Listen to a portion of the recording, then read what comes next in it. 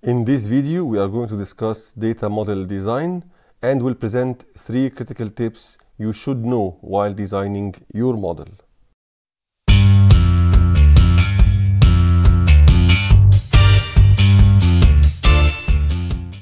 In the previous video, PP04, we discussed the calendar tables, and we see 3 different ways to create a calendar table using dynamic array functions, using Power Query, and automatically create a calendar table inside the Power Pivot window. And also we discussed how to integrate calendar tables inside data models. In this video, PP05, we are going to discuss 5 topics: how to design a data model, how to add measures and build a report, and also 3 critical tips around designing data models. First one, how to hide columns from CLINET tool. Second, how to sort by column. And finally, how to update calendar tables. Let's start by checking our data that we are going to use in our example for today. Our data is coming in 3 Excel files. First one called all sales. It contains the sales data for 3 years. Also, we have the lookup tables, and it is also 3 different lookup tables describing the products, the channel, and also the regions. And finally, the sales data for year 2019. In all sales, we have the sales data for 2016 up to 2018, and we'll add another year at end of our exercise. First one is all sales. You can notice that we have 3 tabs. Each and every one has a full year of sales data starting 2016 up to 2018, and data coming, as you can see, in some columns. First one, the sales rep ID, and we are not going to use this one, but we are going to use the product ID, channel ID, segment ID, region ID, date, quantity, and the discount. If you look at our lookup tables, we have 3 different lookup tables. First one, starting with the product, we have the product ID, the name of the product, category, price, and the commission points. And this one we are going to drop for the purpose of this exercise. The second lookup table for the region, it only contains 2 columns. First one is the region name and also the region ID. Last one is the channel. It contains also 2 columns, channel name and the channel ID.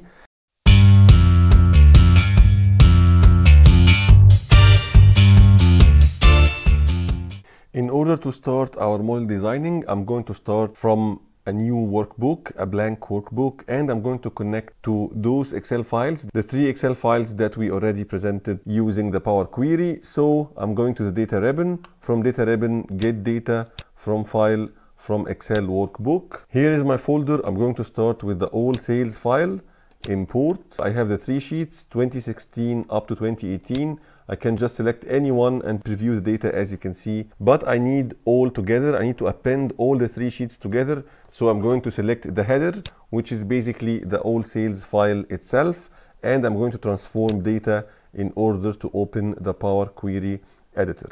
On the right hand side, I have the name of the query coming from the name of the Excel sheet. I'm going to just delete the XLSX, so the all sales will be a suitable name for this query. And you can see I have the 3 sheets here.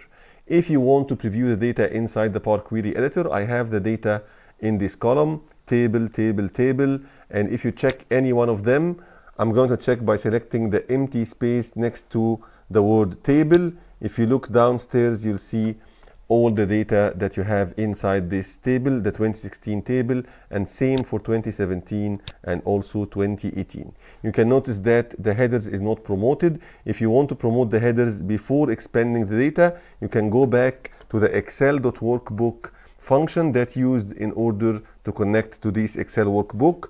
And I'm going to change this null into true. I'm going to write true. And if you do the check mark here and preview the data one more time, you will see that the headers is promoted. Now it's safe to expand the data. I'm going to select the data column, right click, and remove other columns.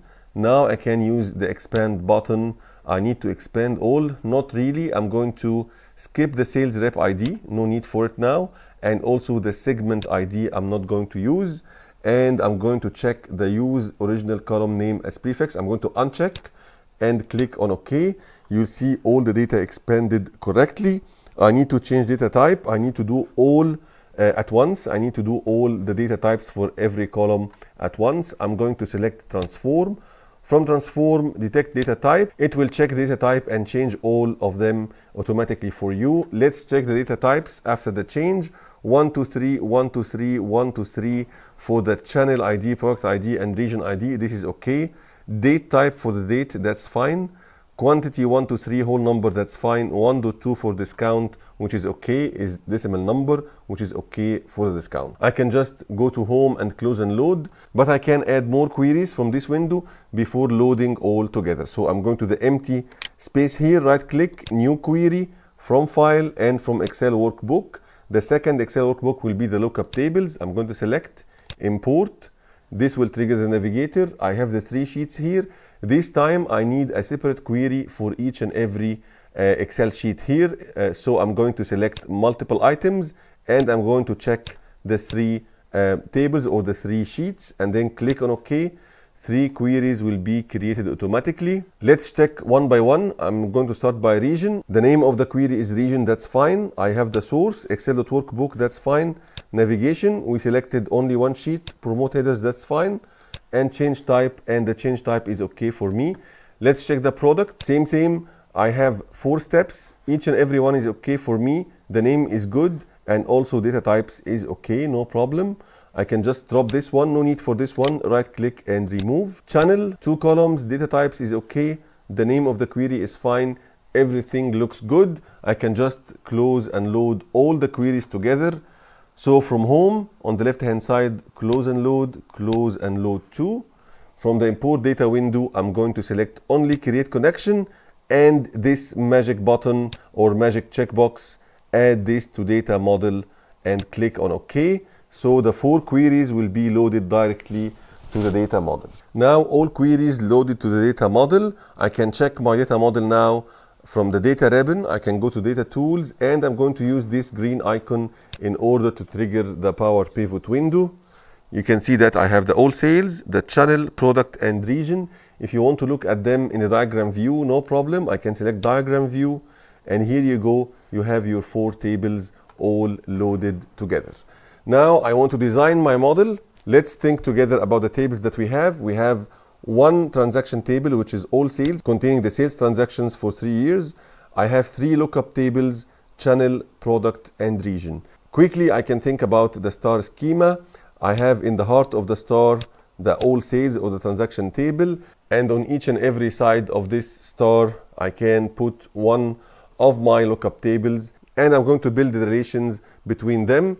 The relations, all the relations will be one-to-many relation coming from the lookup table and going to the transaction table. So let's start by the region.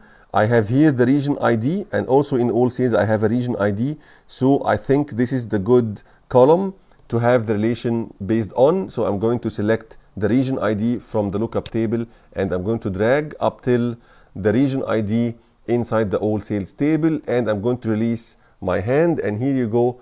You have the one side of the relation coming from the lookup table going to the transaction table. Let me do the same for the product ID and I'm going to join it with the product ID inside the all sales. Same for the channel ID are going to connect to the channel ID inside the all sales table and here you go, you have your star schema. I think now my design is going good. However, I need also a calendar table and based on what we did in the last video, we are going to use the Power Pivot window itself in order to automatically create a calendar table inside this data model. In order to do so, I'm going to the Design tab and from the calendars, I have Date table and I'm going to select New. Automatically, it will create a new calendar table. I can view the columns of this calendar table inside the data view. So I can go back to home and then data view and let's check our columns. I have a column for the date, starts with 1st of January 2016 and I'm sure it ends with 31st December 2018, the last date inside this data model. I have also a column for the year, which is fine. I have a column for the month number. I have a column for the month name. It's okay, but I think it's better to have it in 3 letters instead of having the full name for the month. So I can go to the formula bar and change the 4 M's here into only 3 M's and hit enter. And here you go, the short name for the month. I have month and year together. This one is good as well. I have the day of week number, which is fine. Also, I have the name of the day week. I can replace the full name of the day by the abbreviation of 3 letters. So I can change the 4 Ds into only triple D and enter. Let's go back to diagram view, and here is the calendar table, the final brick of my star schema.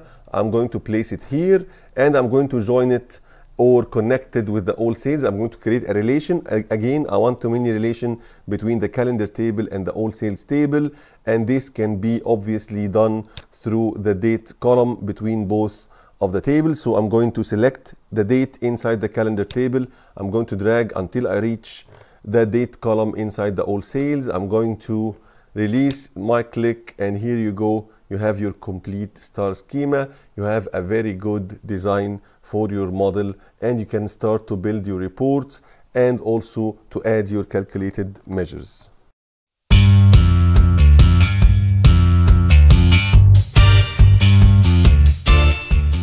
Let's have a quick look at our tables now. I have my all sales table containing all transactions. You can notice that I have dates, I have quantity, and I have only discount. There is no price here.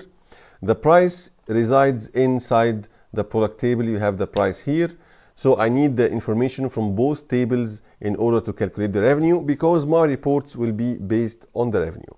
In order to do so, I need to add a calculated measure, and this calculated measure is going to use one of the most famous iterator functions or iterator DAX functions, which is SUMX. So let's go directly to our data view, and I'm going to select the all sales table, and down here inside the measure grid, I'm going to calculate my first measure. Let me call it revenue, and then colon, and then equal SUMX. Here is our function. SUMX needs a table, and the table obviously will be the all sales table. So I'm going to write all and then S. The first choice is all sales, double click and then comma, and then it needs an expression. You can notice here the screen tip. I can add an expression in order to iterate over the all sales table.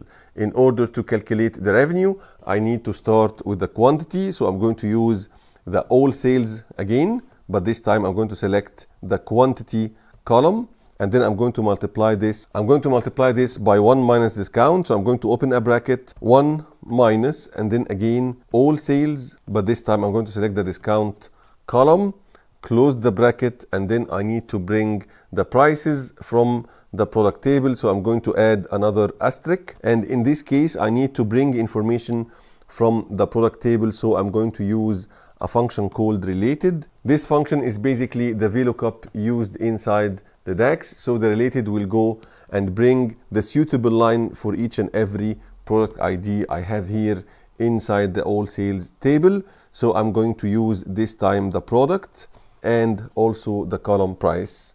Close the bracket for related, and then close the bracket for the SUMX and hit enter. Here you go, you have the revenue measure calculated down here. I can add some number formatting. Let me use the English United States, the currency, and I'm going to reduce the decimal places to 0.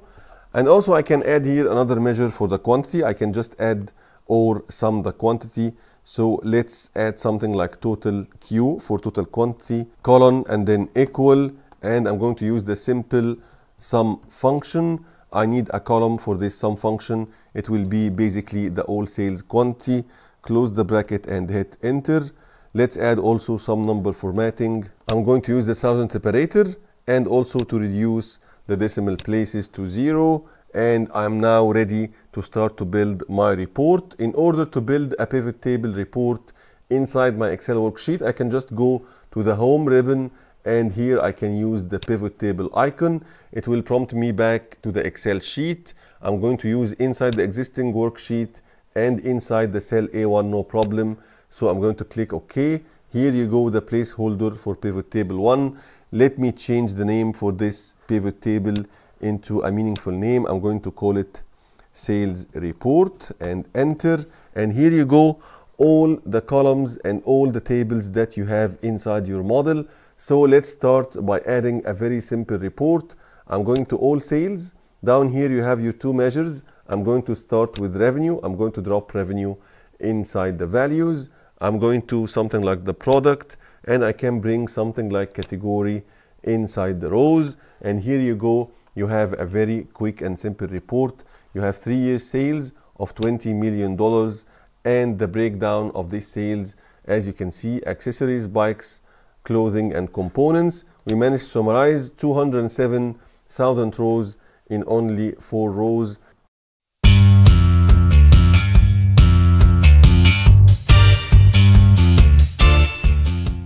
Now let's have a look on our pivot table fields and look at the different tables that we have. We have 1, 2, 3, 4, 5. We have 5 tables. And also, if you open any of these tables, you will see a very large number of columns. If you open the calendar, also plenty of columns. You can see here a lot of columns. So it's like a mess, a lot of tables. And imagine also if we add more measures here, down here in the all sales, it will be a very, very lengthy list of fields, and this will not help you effectively build your report. So in order to overcome this one, there's a very good tip: hide columns from CLINET tool. If you want to do so, we need to go back to the Power Pivot window, and you can see that in the all sales table, I have 1, 2, 3, 4, 5, 6 columns, and also I have 2 measures. I'm not going to use any of these first 3 columns at all. I'm not going to report anything by product ID or channel ID or even region ID. And also I'm not going to use the date actually. No need for the date. The quantity itself, the column of the quantity itself, it will not going to be used anywhere because I have a measure for the quantity. If I want to add the quantity inside a report, I can just use the measure, the calculated measure. Again, for the discount, if I put the discount inside a pivot table, it will do an aggregation. And to be honest, no need at all for this aggregation for the discount. So practically no need for any columns of these columns. So in order to hide all these columns from CLINET tool, I'm going to take the first column and then drag my mouse until I end the reach of the table. I can just right click and select hide from CLINET tool. You will notice that all the columns dimmed, it's grayed out, meaning that it will never appear inside the pivot table report. Let's go back to the Excel sheet and try to check. If you look now at your all sales, it's only 2 measures. So, and even you can look at the icon now change from a table to this sigma, meaning that it contains only calculations or measures. So let's try to do the same for the rest of the tables. Let me go back. I can do it from the diagram view. So for region ID, I need only the region name because I will never do a report with the region ID. Right click and hide from CLINET tool. We'll do the same for the channel ID, right click and hide from CLINET tool. For the product, no need for the ID as well, right click, hide. And the price also, it's already used inside the revenue calculation, but the price itself, I will never do an aggregation for the price. So right click and also hide from CLINET tool. For the calendar, you know, it's automatically the calendar tables creating a hierarchy, as you can see here. So I'm going to leave the hierarchy. Month number, I'm not sure if I'm going to report by month number. For sure, I'm going to report by month name, but not for month number. So right click and hide from CLINET tool. Day of the week and day of week, both of them, I'm not going to report by them at the moment. So right click and hide from CLINET tool. By the way, you can just, if you decide to use any of them inside a report, you can just right click and unhide from CLINET tool, and it will work perfectly, no problem at all. Let's go back to the pivot table, and you'll notice that I have reduced number of columns across all the tables, and it's much easier to search your model and create more reports.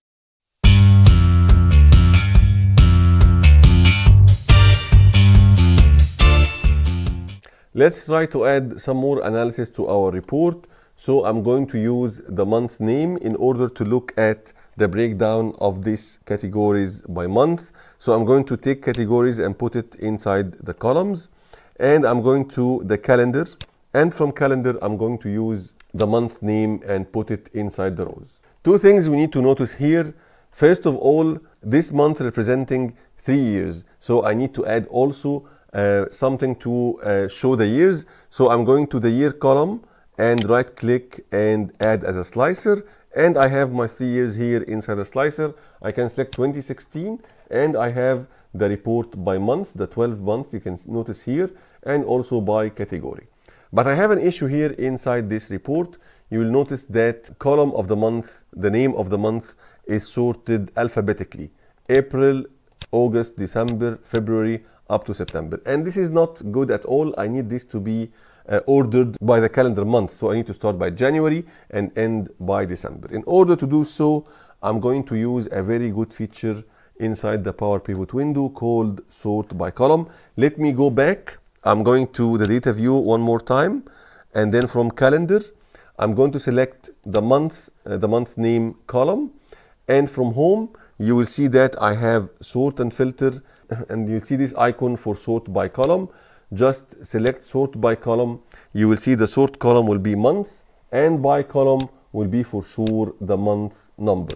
So the month number will not be used for the actual reporting. However, it will be used in order to sort the month name column, and then click on OK. Let's go back to our pivot table, and all is done. I have January, February, March. The order is OK up to December. If you change your selection, it is working perfectly.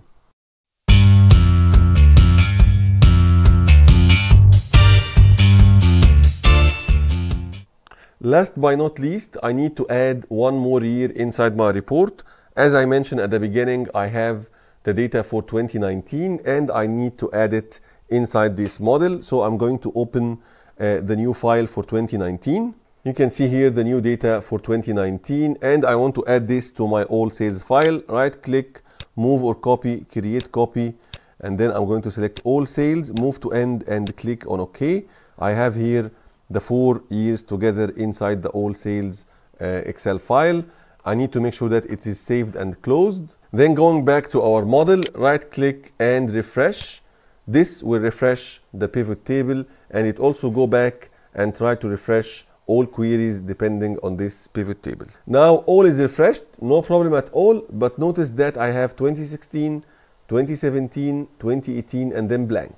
If you select the blank, you have the sales for 2019, and you can notice it is correctly organized or correctly summarized by category. However, it is not correctly summarized by month or even by year, and that's why, because the calendar table needs to be updated. In order to do so, I'm going back to the Power Pivot window, and if you check the dates, as I mentioned at the beginning, it starts with 1st of January 2016 and ending with 31st December 2018, and this unfortunately is not automatically updated, and you have to update it manually. In order to do so, back to the design ribbon and again to the date table, you will see something called update range. Just click on it. You will have the end date mentioned here. You can just type 2019 instead of 2018 and click on OK. The calendar table will be updated. Let's close the Power Pivot window, and here you go. You have 2019 inside your slicer. If you check or select 2019, all is sorted and coming perfectly together. That was all for today. If you like this video, please like it, subscribe to the channel, and leave a comment, and you will find some useful links here. Please check them out. See you next video, and bye.